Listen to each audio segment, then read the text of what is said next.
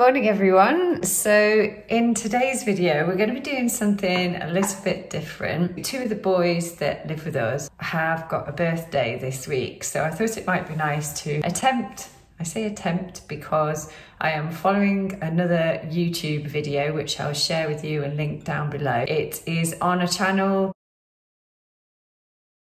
and she has invited Juliet Sear to do a rainbow cake. I've never done this one before, so I'm just gonna try it out. So let's get into it. Got my tea at least. So I've got all the equipment out I think that I need from watching the video, and I've written out some instructions and I've got all the equipment, hopefully, that I'm gonna need along the way. My scales, got all my storage with all my baking gear in. I did all this in lockdown actually, just organised the store cupboard and got my cake stand, got some extra flour at the back and some extra icing sugar. And then I got these napkins to wrap the cake in later, and they're from Tesco's.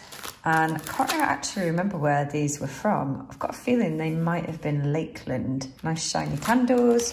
And then I've got these cake boxes for the parents to take, hopefully, a piece of cake home if this works out. They're cupcake boxes, but I'm hoping that they're going to be a little bit bigger, and they are from B&M.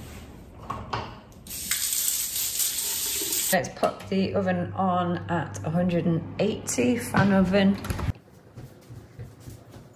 So the reason why I chose this video to watch and give me an idea of what to do for the rainbow cake. Are you tilted? I tried to get some idea of where, I think you're still tilted. Okay, I'm gonna leave it as it is. Should I? But the video that I've chosen to look at, as I said, I will link it down below, is that it just inspired me. There were plenty of rainbow cake recipes and videos out there, but this one really stuck with me. And it's all about trying to get this done today. 650 grams of butter at room temperature. So I've had the butter out to soften in here. So let's go with weighing out butter. I like to use stalk, which is something my nana always used to use. Next up is 650 of caster sugar, and then I'm also going to do some vanilla bean paste. There we go, self-raising flour.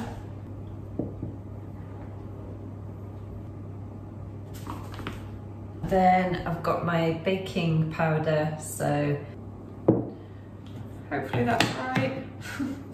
My butter and sugar, and I am going to just plug in my hand mixer. I'm actually just going to whiz up the butter first,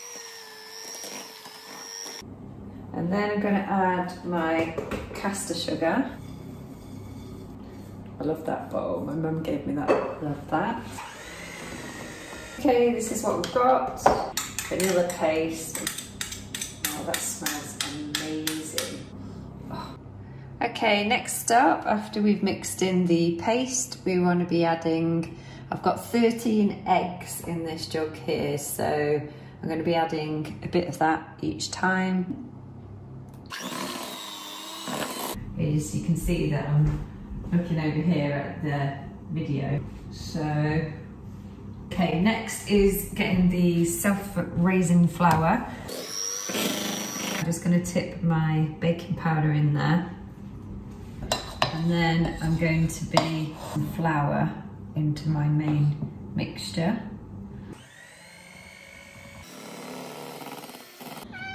Hello, what are we looking for? Do you want a little treat? Yeah, let's get you one. Now that all the flour is mixed in, what we need to do next, the colours out. Okay, so we're going to be using an 8-inch tin, cake tin, and you need to put 500 grams of batter in each of these 5 bowls because we are going to have 5 colours. I know it's a rainbow cake, but we are going to use 5 colours. So I've just popped in my baking parchment in the bottom, and then I have just got a little bit of butter around the side. Check out Juliet Sear's advice about putting the lining out for the cake tin. It's a really good little tip, and I definitely did it. So I'm just going to pop those in there. Okay then, so because I'm using two 8-inch tins, we are supposed to be putting in 500 grams of batter in each bowl. And I've got my paste food colour pack of 8, which I just got from Amazon. Is green, red, yellow, purple and blue. How are we all doing over there? Are we keeping up? Hopefully this will be a recipe that you could try as well at some point. I know it's a bit different to my usual textile videos that I do, but why not? It's another creative outlet, isn't it? So we're just going to put a little bit of each paste into here. Apparently you do have to use these strong paste colours because they come out a little bit watery, so hopefully that's my green. Okay, so I've got all my colours and I'm just going to mix in this one. Wow, that's bright. That's nice and strong, I like that.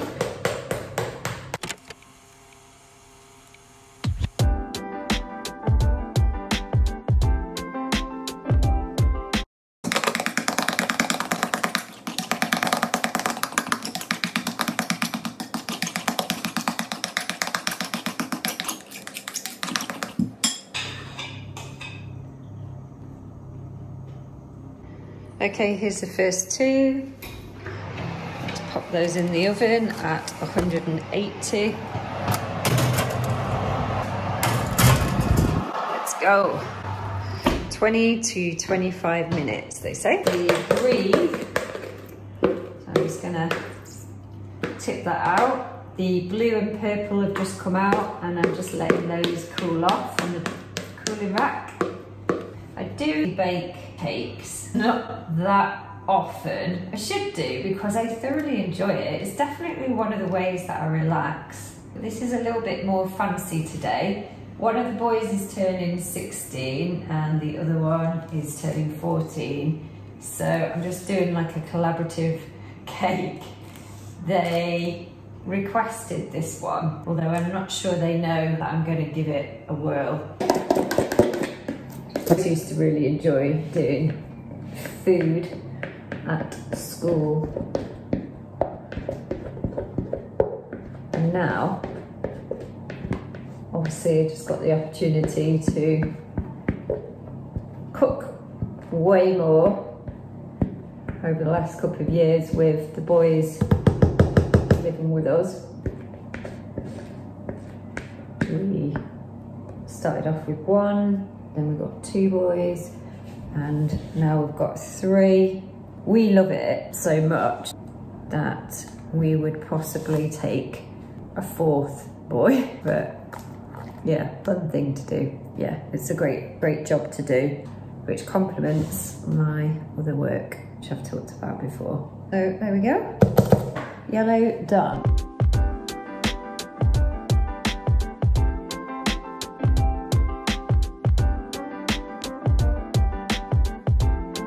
So I've done 750 grams of butter, and next I'm going to do, I've got quite a few boxes of this, but next I'm going to do 1,500 grams of icing sugar and mix these together for the buttercream. So it didn't say in the video how much buttercream to make, so I've done a little bit of my own research and I'm hoping this is going to be enough. If it's not, then I'll have to just make some more.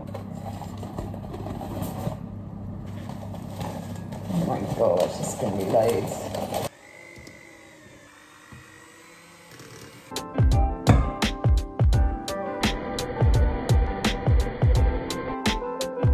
Okay, I've just tested the middle with my skewer, and now I'm just gonna leave these for a couple of minutes to cool down. We've got a little friend underneath here.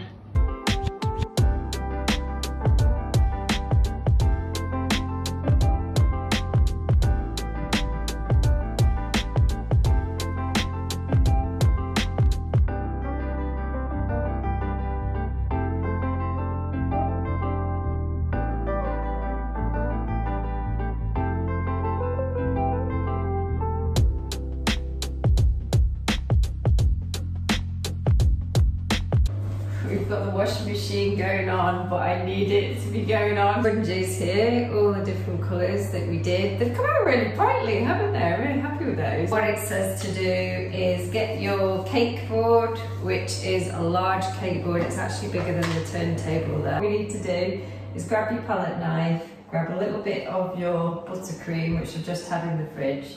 We're just going to pop it onto your cake board in the middle. We're going to get your 8-inch cake board, same size as my sponges, and then I'm just going to pop that in the centre. I'm going to put a little bit of buttercream, spread it all over.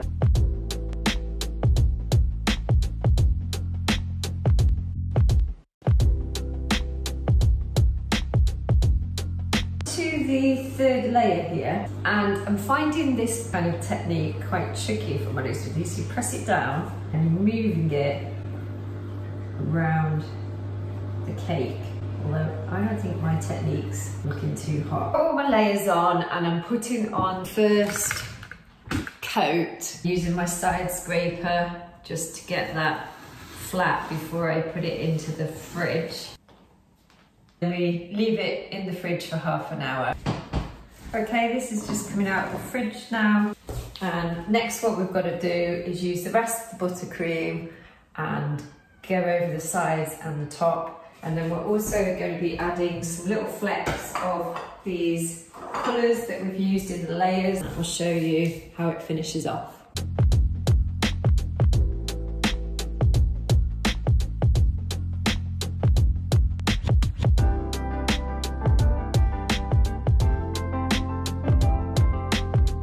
What's going to happen is we're going to do a small amount of colours. This will be interesting. And on the top.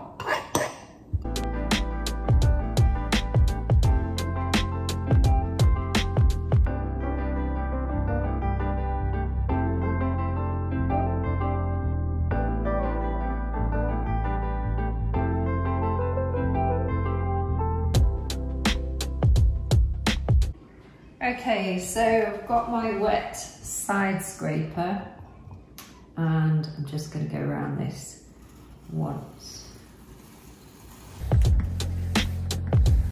Okay then, that is it.